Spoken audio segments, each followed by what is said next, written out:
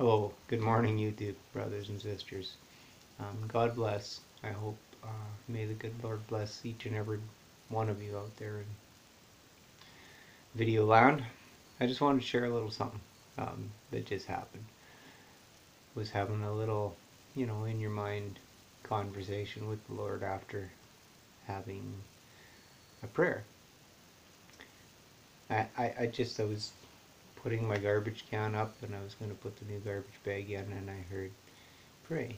So I went, hey, like finally learned to listen to the good Lord for once.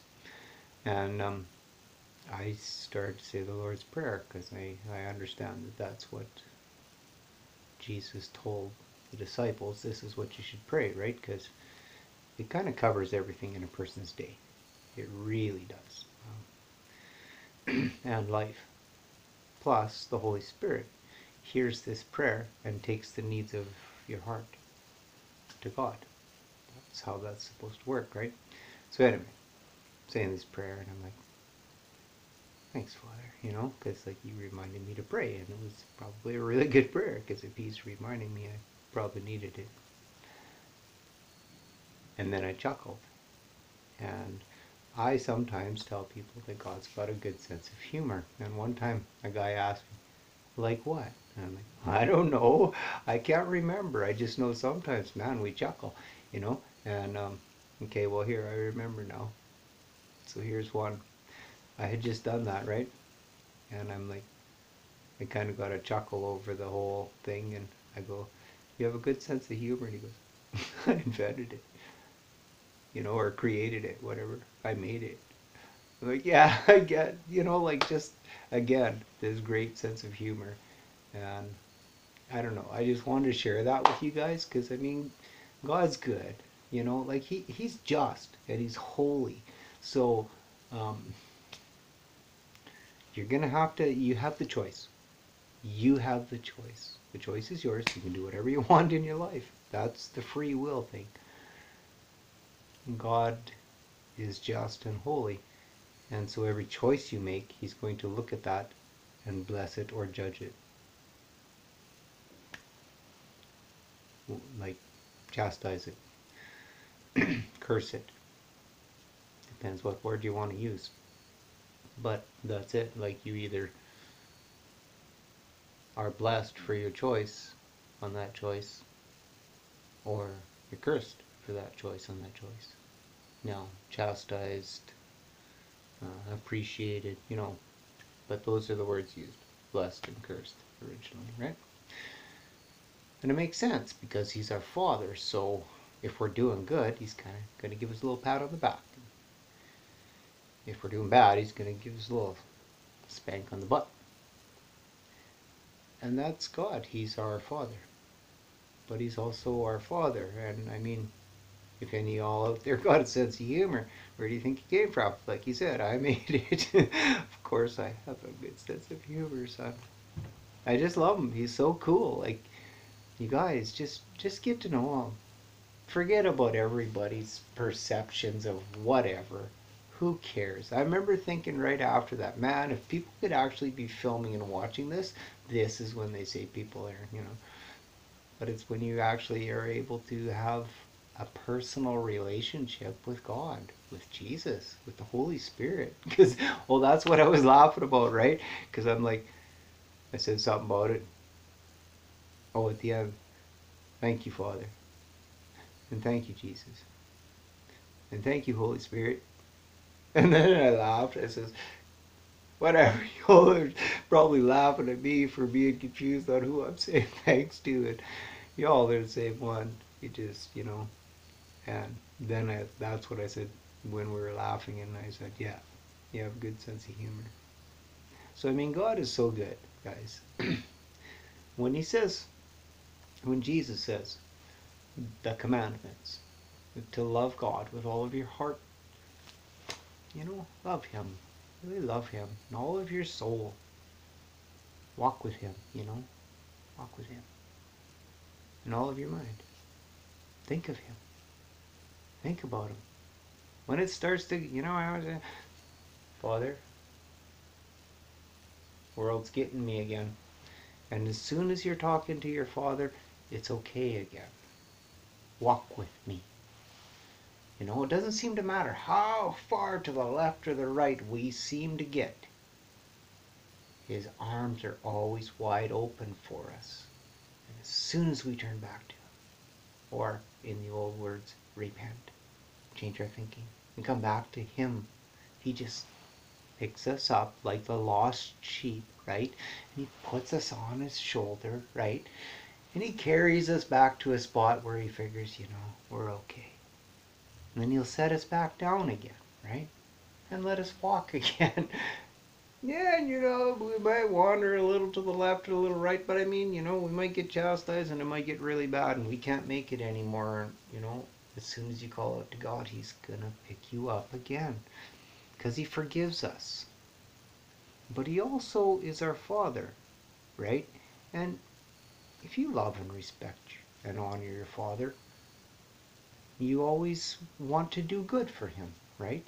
And you want to, like, do what he likes and what he wants, you know. And if he's the kind of father where you want to, like, whenever anyone sees you, oh, whose son is that? That's his son. Whose son? God's son, right? Am I condemning you guys? No, I'm probably learning as much as you are. I daily try to walk better in my life. He grows us from the inside. He makes, I don't know how to explain it. There's so much religion gets pushed in on the sides that it scares the truth. Like, well, the fear, right, of God. Because yes, fear God for your eternal salvation. And he said, you believe on his son, I'll give you eternal, everlasting life. But believe on his son is believe that Jesus Christ was his son. The one and only. And he's our King. He's our Lord. He's God's son. He is God incarnate in a man. You believe that and trust that. And trust that he saved you. He said, like his, when he died on the cross, it's called the propitiation, right? That's full payment. Paid in full. He did it. Believe on him. Trust him. Love him. He already paid your debt. You can't do it. I can't do it. I can't quit sinning. How? There's sins. I sinned all over today because I've been kind of lazy and, oh man, I was screaming at the cat to don't step under my feet. Oh, so irritating. And I'm like all grumpy and I'm like, really? Come here. You love me. Pet, pet, pet.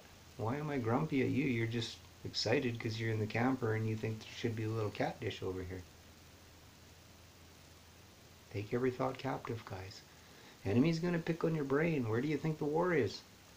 We battle spirits, powers, principalities, stuff like that. Not people. I don't see people for days, months sometimes. The battle's every day, all day. It's in your mind. It isn't all those people out there in the world that are going to stand there with you and God. It's you and God. And you know what you're going to talk about? All those things in your mind. Because when you were doing those things with your hands, you were doing those things with your mind. God's like the super computer, guys. Every thought, he says, and the motive behind it. That's deep. So he's God. And he's adopted you.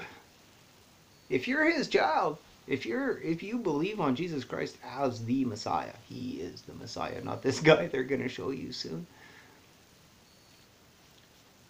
You're saved. You're a child of God. Love him. Think about him all day long. Because he's, you know what he wants from you? One thing. That's it. From what I understand. And this, you take my word for it kind of a thing. But the way I word it, all he wants is everything. 100% of you. He just wants you to think about him, love him every time you're happy. Thank you, Father. Every time you're sad. Thank you, Father. At least you should, you know. If you're upset, if you're angry, anything, look to God. Oh, why am I being like this, Father? And He will just change you. He helps us. He'll bless that choice. No, don't be angry. Come to me. Okay, all right, here, son. Look. Oh, you feel better, don't you? Yeah, I sure did instantly. Turn to the Lord. Repent! Repent! Everybody, they scream it at you. Repent, eh? Scare you away. Repent. Change that thought and think, hey, Father, God, what should I do? What would you do? Will you help me with this? I'm feeling bummed out. Lord, can you help me? This hurts, you know. Can you take this? And He will take it. He wants all of you. And if you're anything like me, a lot of it's messed up. Hurt and pain and anger and frustration and depression, all those things. All of those negative things in our lives are there for one reason, you guys. So that we will turn to Almighty God so that He can take them away and give us love and peace. God, through His Son, Jesus Christ of Nazareth, the one that died on that cross for us, and He was buried, as Scripture said, in a rich man's tomb. And 3 days later, He was raised from the dead by God Almighty, creator of absolutely everything, through His Son, Jesus Christ. If you believe that, if you truly believe that, and love the Lord, first of all, see you in heaven. And secondly, share it. Guys, share it. We're out of time. Time is short. Time is short. So share the simple gospel, the very simple truth that if you believe on Jesus Christ as the Son of God, the Messiah is Jesus Christ of Nazareth. Okay? And this isn't scriptural gospel. I'm sorry. If you want scriptural gospel, show them 1 Corinthians 15, 1 through 4 at least. I like a little more. Romans 10:9 is really good. If you believe that Jesus Christ is the Son of God and you profess that He is the Lord or something like that with your mouth, believe it in your heart, profess it with your lips, you are saved. That's what God says. God don't lie. From that moment on is your walk with God. And He wants you to spend 100% of your time with Him. So it includes everything. So if you got anxieties or anything, just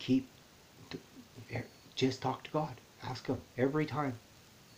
Every time. He wants it all. He wants all of your pain. He wants all of your suffering. He wants everything. Not just your love. He wants all of your love.